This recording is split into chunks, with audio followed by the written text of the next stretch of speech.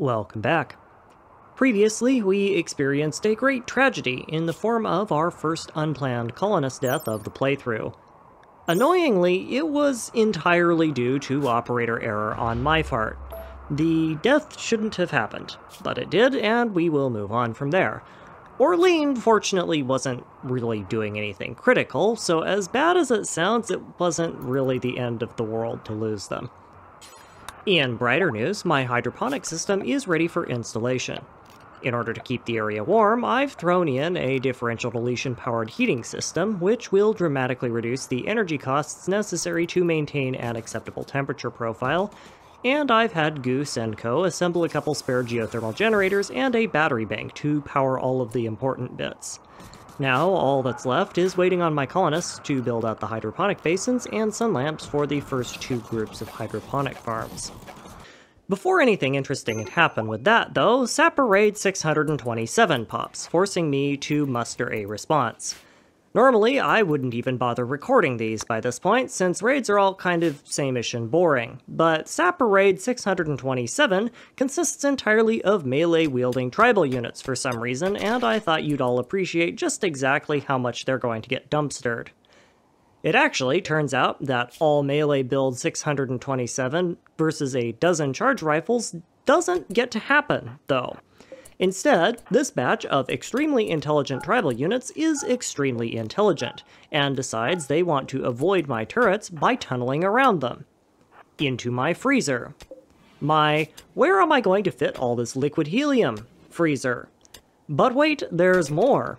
About half of the raiders realize that attempting to break through the structural personification of Super Antarctica is unwise. So where do they go? Why, the turret box, of course! Truly, the tactical coordinator of this raid had one of the ideas of all time when they planned this one out, didn't they? I also get some nice prisoners out of it though, so that was neat. Randy is messing with me at this point. He sent a siege, which I don't care about, followed immediately after the fact by manhunting megasloths. Gee, I sure do wonder who's going to win this engagement. Let's just get the freezer ready for some, freeze-dried megasloths, shall I? The sad part is that if the siegers played it smart, they would have had a chance at winning this. Sadly for them, someone gave the trigger-happy one a pocket nuke. It missed, and the rest is slightly irradiated history. You're, really fielding some Darwin candidates today, aren't you, Randy? Meanwhile, my yak farm has become something of a victim of its own success. Not to put too fine of a point on it, but good heavens, I have too many yaks. Why is this allowed? I feel like at this point, the final boss of the game is not, in fact, all of the extremely angry pawns that want to kill me. It is my yak farm, and trying to manage logistics in such a way to prevent the unholy eldritch animal product abomination from covering my base. I have so much milk and meat right now that my entire raw food stockpile is full. My overflow stockpile is full. My yak farm itself is full, because we have nowhere to store the overflowing swamp of yak milk. My butchering station is full. It's nothing but a pile of yak meat 8 meters in radius ballooning out in the middle of a wall. I've had to switch my colony over to fine carnivore meals. Not because I care about fine meals, but because I need to crank through this stuff fast enough to survive the resulting meat explosion, and that still isn't enough. Also, like, can we please stop digging up corpses? Why? There's like 40 corpses to choose from in that freezer alone. Why are you digging up the one I want to keep? The only way I see to keep up with this incredible waterfall of money is to upgrade the last thing I have access to upgrade. My pawns themselves. The first to receive a makeover is, of course, Goose. They can do so many things so well by this point that they're basically a drop-in replacement for nearly any task I need done, so I spare no expense with them. If it can be upgraded for even a marginal improvement in productivity, it is. Out of desperation, I also started cramming down banks of shelving in a dead space north of my trade beacon, just to hold things. I have no intention of ever selling raw resources to traders other than maybe pelts, so there's no reason to keep any of it in the room with the trade beacon. This lets me clear all of the stuff out and replace it with some of that overflowing excess of animal hide that's been building up without respite, so that I can hopefully do something useful with it. Relief finally comes in the form of a bulk goods trader. Come, trader, and save me from the failings of my own hubris through massive price markups and an infinite inventory capacity. As a side note, by the way, negentropic freezer installations in the hydroponics farm do have one other use. They make eliminating blighted crops like really, really easy, because all you have to do is freeze the room down to absolute zero and the blight magically goes away. Along with all of the plants, admittedly, but you know, they were toast anyway. Welcome to the colony Helios. You get to be a hauler and a cleaner. This is not a downgrade. I'm serious, this is the single most important job in the colony right now because you fight a threat greater than any we've ever faced. My own automated production systems. No. No more yaks. No yaks. I have a freezer full of dead, unprocessed yaks because I do not have space for more. Stop sending me yaks. Welcome also to the colony Amy Goo 22. You rolled an absolute powerhouse of a colonist who will eventually spend their time doing construction and mining, but for now is probably just going to be shoveling yak steak for the next year or so. Welcome also to the colony Aerobaticat. You also rolled an absolute powerhouse colonist who is unique in that they are the only person in this entire colony who both likes and is capable of growing plants. Congratulations, you just got upgraded to hydroponics engineer. Go forth and farm for the rest of your natural life. Finally, welcome to the colony Mars. Also, no, I'm not doing a bit. I had 4 recruitments in a 2-minute span of gameplay. You will eventually be an art spammer. Maybe, if I ever end up caring about art. But for now, you get to join Amy in yak shoveling. So, have fun with that. Now that I have all these new pawns, I need more sleeping quarters. The issue with that being, I do not have a chance in heck of giving my pawns a single room for every pawn in the colony. If it wasn't obvious, I basically intend on recruiting every single pawn that is not actively terrible, and at some point I'm going to run out of mountain. That means it's time to make a dormitory, which will not make my pawns terribly happy, but if I trick it out enough, they should at least not hate it. Oh goody!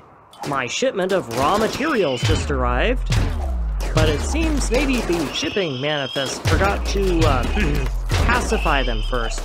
That's fine, hold on a second. I think I have something for this. Oh, yep, there we go. So anyway, that was easy. I honestly think I'm just going to stand up a bunch of walls in the middle of my turret box and stack mountains of pawns behind them, because at this point, cover and accuracy doesn't seem all that relevant. It really doesn't actually seem like it even matters what I do, as long as the mechs get EMP'd and I don't lose too many pawns to their inability to keep their mental dysfunction under control for 5 seconds straight. Once my dormitories are done, this might be the first time in 4 episodes that everyone gets to sleep somewhere that is not on the floor. Fun fact, the only thing it costs to make beds is steel, which means either the pawns are sleeping on an empty bed frame without a mattress, or, and this is what I like to imagine is happening, they are trying to use steel wool as a blanket, which is extremely metal in 2 entirely different and deeply unpleasant ways. To counteract the general suck of having to share a sleeping space with 20 of their closest frenemies, I administer every spare statue in the base, which stacks so many beauty and wealth buffs that the pawns immediately forget their complete lack of privacy and the fact that their neighbor has eaten nothing but yak meat for 3 years, and the resulting bowel issues that causes, in favor of admiring all of the cool swag that I've piled in the corner. In other news, my last remaining prisoner, named Coral, goes berserk and attempts to punch their way through a limestone door with nothing but their bare fists. This is, unusually, for berserk rages, a good thing, because I'm missing quite a few spare body parts in my colony. Non-psychopathic pawns in Rimworld will, as a general rule, find the process of collecting replacement parts for these from willing subjects to be, quite disturbing. And they have a number of strong opinions related to the process that they will start sharing in violent excess if you do it too much. This is, as far as I know, largely unavoidable.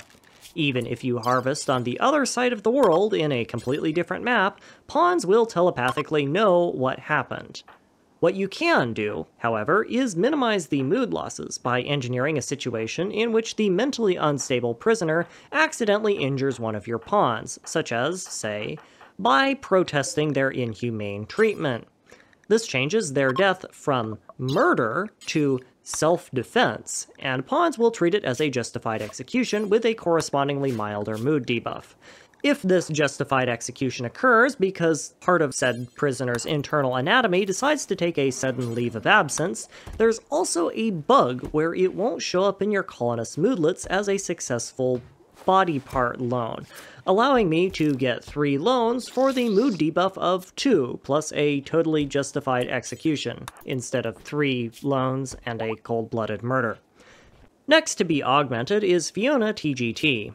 In addition to being just a kind of phenomenal pawn all around, Fiona is the one doing all of my bionics assembly, and the faster they work, the better. Congratulations also to Mars and Minnie for their new relationship status. Meta-wise, I'm not sure it's going to make a huge difference since your pawns are both not terribly fantastic, but I'm glad you two are happy for the 5 minutes that this relationship's going to last. Speaking of relationship statuses, Goose and Ducky finally did the thing. And in terms of gameplay, this also doesn't make much of a mechanical difference to how the colony works, but what it does do is give Goose and Ducky a massive plus 40 mood buff for 30 days. And everyone else in the colony who's not a psychopath gets a plus 20 mood buff for 10 days, simply by attending the ceremony. This basically means no more mental breaks for almost a quarter of a year, and for that reason alone, marriages are super nice to engineer if possible. Meanwhile, on the progression front, with Vacuum Cryptosleep completed, I have researched every researchable thing in the game. That's not to say that researchers are obsolete, mind you, since they are required as part of the ore drilling process, but it does mean I've firmly transitioned into a late-game colony. It also lets me get rid of my research station and dedicate the space it previously occupied to being a hospital, which is probably something I should have had in advance given the alarming number of massive physical deformities that are present in my colony at the moment.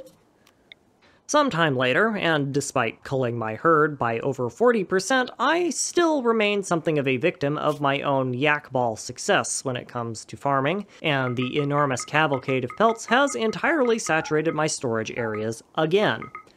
Normal people would probably look at this ball of 13,000 plain leather and decide that maybe, just maybe, you don't need to keep holding on to it. I look at it and see an excuse to make a larger storage area and also fleece the living daylights out of the poor unfortunate bulk goods traders that just flew by. I'm not entirely certain how the logistics of interstellar trading works on the Rim, but if nothing else, I think I've figured out why ship chunks keep falling out of the sky. And it's because traders bought so many animal skins from people like me that their ship lost orbit and crashed into the surface of the planet. Oh, that's cute. I appear to have minorly irritated a swarm of underground insects by strip mining their hives, and now they want to eat my brains. Oh no, whatever shall I do? That is what I shall do. Eat plasma, you walking sanitation hazards. After a very late endgame transition, my colony is both large enough and stable enough that I'm reasonably confident in my ability to fend off any threat Randy throws my way, which means it's time to turn my attention to the actual win condition for this run, which is, of course, total world domination. This is less of a military problem than it is a logistics one. On average, my pawns will be substantially better equipped and better trained than any naturally spawned raider, so the real challenge is getting my pawns to the places they need to be to clear said raiders out. As near as I can tell, there are 2 ways I can go about this: long-range caravan support or directly drop-podding in on attackers, but both kind of suffer from the same fundamental problem as rocket engines do. Because in order to get things from point A to point B, I have to consume other things to fuel that change in position. Those other things have weight, which means I need more things to carry that fuel, which means I need more fuel to fuel the things carrying the weight, and so on and so forth. For drop pod raids, this fuel is everything needed to deploy drop pods, specifically steel, components, and chem fuel, and also launching positions once I get too far from my base. By chaining together multiple colonies at the maximum range of a drop pod, I should be able to convey colonists across the world quite quickly, but at rapidly increasing steel and chem fuel costs, plus the additional logistics overhead for every colony hop beyond my home base. Alternatively, I could do a similar thing with caravans. For long-range caravans, this fuel would then be yaks fully loaded down with packaged survival meals. When the yaks are in range of a support colony, I would actually be able to fuel them in flight, as it were, with drop pod support, and once they reach the edge of that support, I could then stock them up fully before they exit my range. As the caravan consumes food, I would then micromanage their inventory to abandon depleted yaks that aren't carrying anything, allowing for a substantially extended operating range far beyond the reach of drop pod support from an established colony.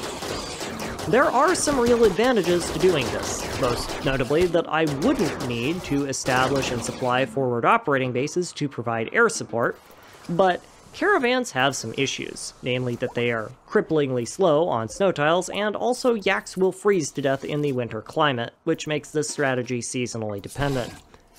Those two facts render the whole reason for wanting to do this strategy something of a moot point, because if caravans can't survive in the winter, they aren't going to be able to operate at long enough ranges to be worth using in the first place.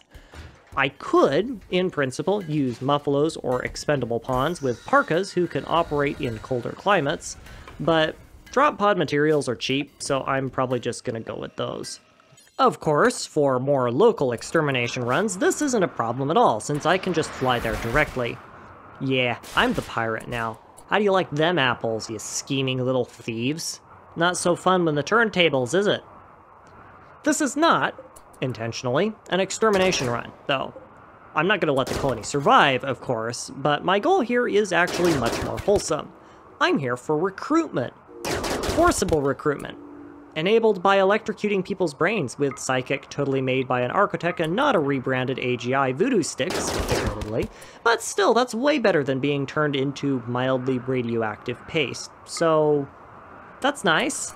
In particular, I'm interested in finding some good crafters, but beyond that, I will happily take just about anyone who has traits that don't make them actively crazy. My attacking force consists of 8 pawns, partially because I only had 8 parkas strong enough to keep people from freezing to death, and partially because my pawns are so jacked that I don't need any more.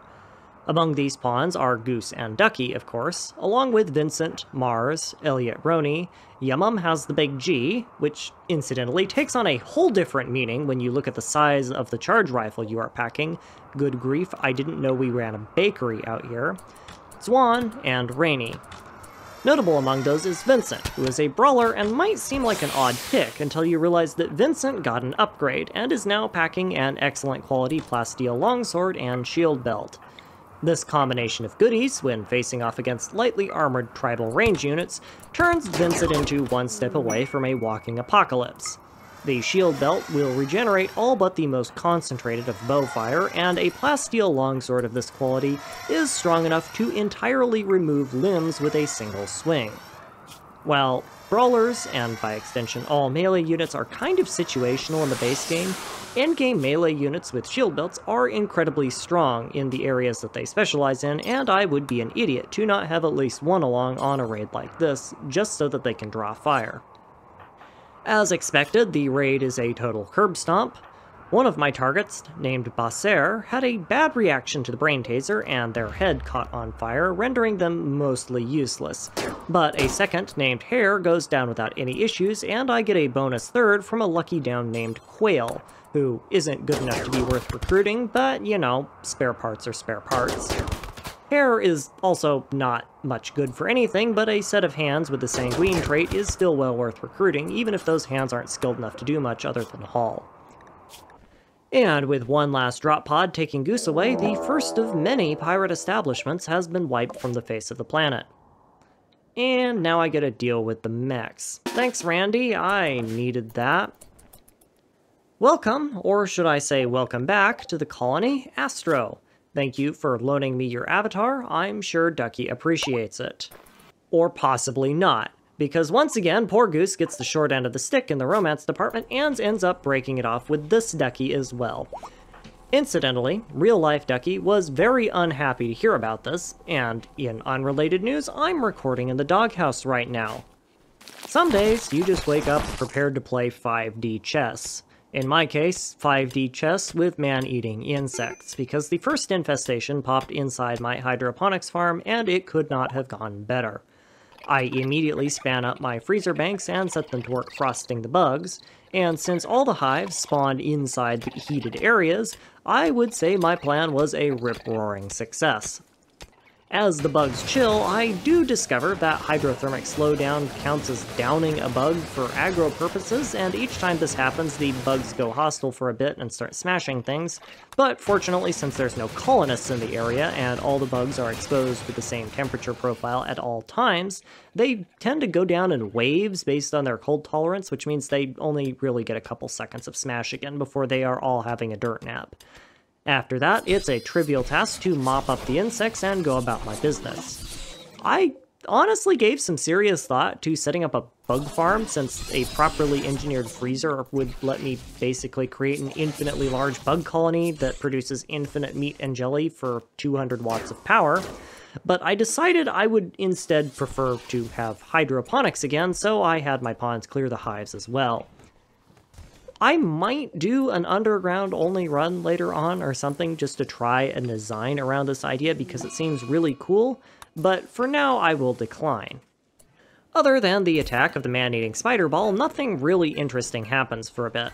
My colony is pretty stable, Randy has chilled out with raids, and other than a minor issue where I actually got my yak reactor under control a bit too much and am now struggling to supply food and chem fuel simultaneously, everything is running smoothly. The no chem fuel part means I can't really launch new raids on other colonies at the moment, though, which is seriously limiting my ability to make meaningful progression. My research tree is complete, and my meta-technology is about as developed as it's going to get at this point, because I don't have enough pawns to do anything else. So I'm a little bit stuck. Bionics help with this, to a certain extent, but they're slow to make, and the gains you get from installing them are pretty marginal, so that isn't a solution. I just need more pawns, and unless I get a lucky slave ship, that means I need some way of kidnapping them. Traditionally, when recruiting, you recruit from downed pawns. Enemy pawns, when downed, have a fairly high chance of instantly dying, though, which makes this a little bit tricky, especially considering that that chance of death scales with your colony size. At the level I'm at right now, that chance is very, very high, and when coupled with the fact that most high-value pawns are unwaveringly loyal, which means they're unrecruitable, that tends to make both kidnapping and recruitment a little bit tricky. It used to be that pawns downed from blood loss or hypothermia would skip this death on down mechanic, making hot boxes and cold boxes an utterly broken way of managing mass recruitment drives, but that's no longer the case, and they have been brought back in line with combated-based downs. This means the only way to recruit a lot of pawns is now to win a lot of battles. To a certain extent, I might be able to resolve this by raiding other colonies or using shock lances, but so many pawns will be unrecruitable, or just not worth recruiting in the first place, that this isn't anywhere close to enough to ensure a good selection. And I don't really have very many levers I can pull when it comes to just getting more pawns on the map. Thankfully, not many is not the same as none, and the one lever I do have is a really honking big one. Seasoned Rimworld players are familiar with the idea that starting up a starship reactor will attract unnaturally large amounts of raiders, and seasoned Rimworld min-maxers know that this mechanic works even if your so-called starship is comprised solely of a random nuclear reactor, which, in theory, means that you can construct the other ship parts after the reactor is done.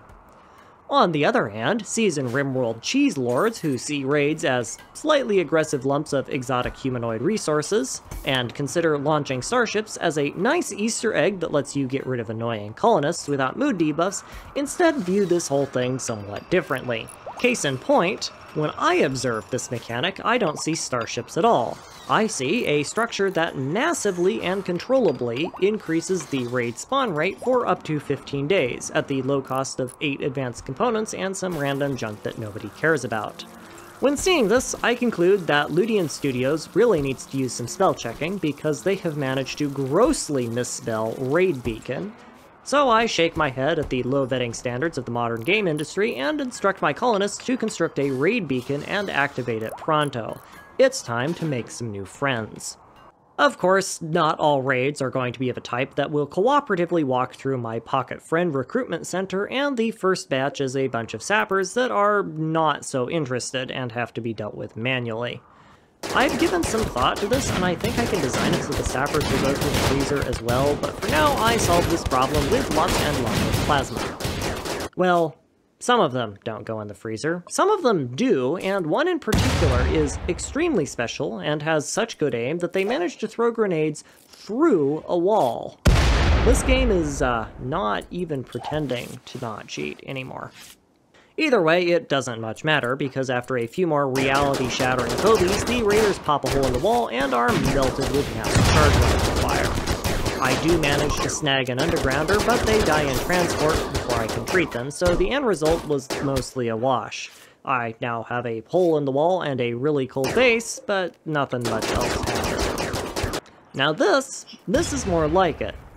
Sure, a bunch are probably going to get scythered from the defoliator ship that I totally intended to leave out there and didn't forget about at all, but surely a few of these will trip over some helium ice cubes and stub their toe hard enough to fall in love with my re-education facility. As it turns out, no, not really, because most of the raiders got distracted with the scythers before making it in, and this does not go well for them.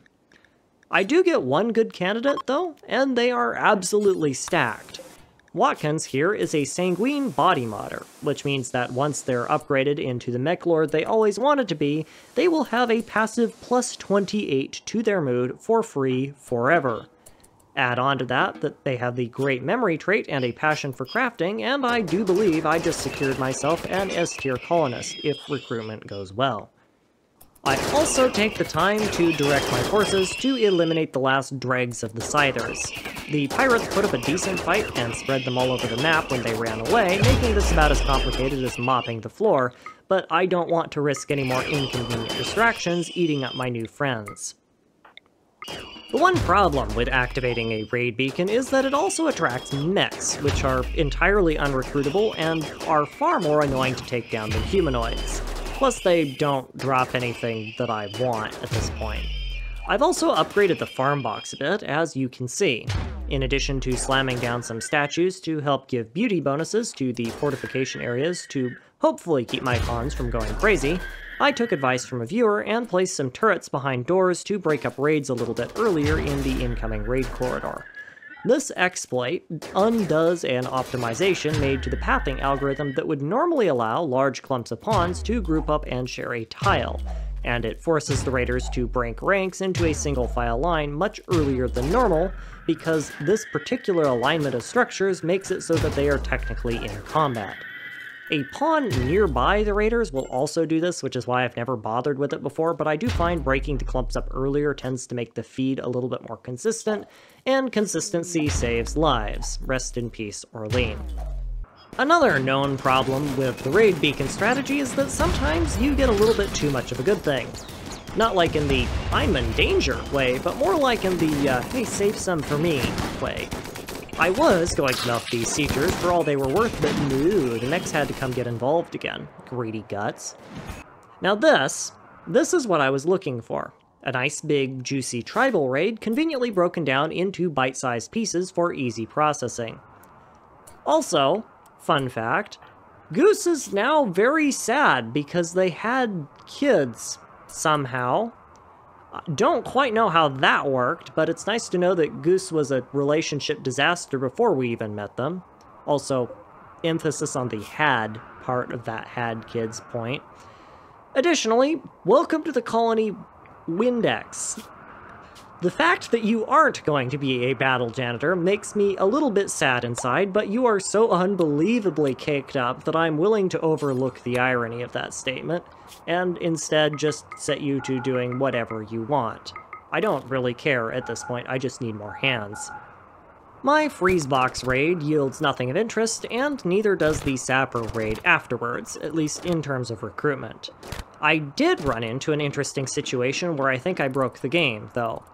Tribal sappers are basically just free sausage meat at this point. Like, they don't even get to the walls anymore. It's kind of pathetic. Anyway, they get chewed up so quickly that the raids struggle to assign sapping units, which causes them to stunlock and wander around like idiots.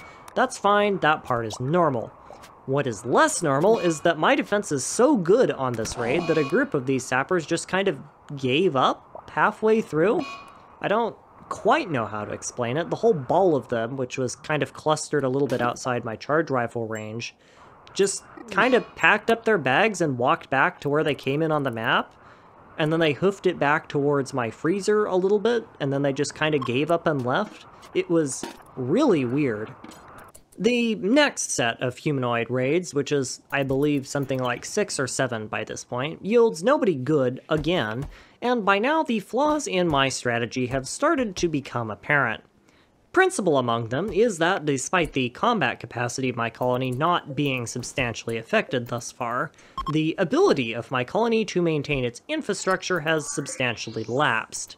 This is entirely the result of the sheer unrelenting mountain of bodies that I have had to process recently, and doing so has worn down my pawns quite a bit. I don't really want to do all of the micromanagement needed to maintain combat capabilities with all this junk around, so I go ahead and deconstruct my raid beacon, returning the rate of raids back to normal. I got like 2/3 of the value from this one, and ship reactors are basically free to produce at this point, so I don't see any sense in pushing it further. Of course, one of the nice things about Randy is that he is well and truly random. I have 23 pawns in my colony right now. That is well over twice what the game generally encourages you to have as part of a mature colony, and it is well past the point where other storytellers will go, "Nah, you got enough, it's time to stop." Does Randy care? Nope! He just sent me a free pawn from the sky! Even better, this pawn is actually usable for once, which is a pleasant change of pace for Randy pawns. It's also time to show off a fun piece of tech that I normally never have a use for. Crypto-sleep caskets, and their really inconsistent interactions with time-sensitive pawn behavior. Goose, the disaster goblin that they are, somehow managed to have 3 children before becoming my avatar. Emphasis on had.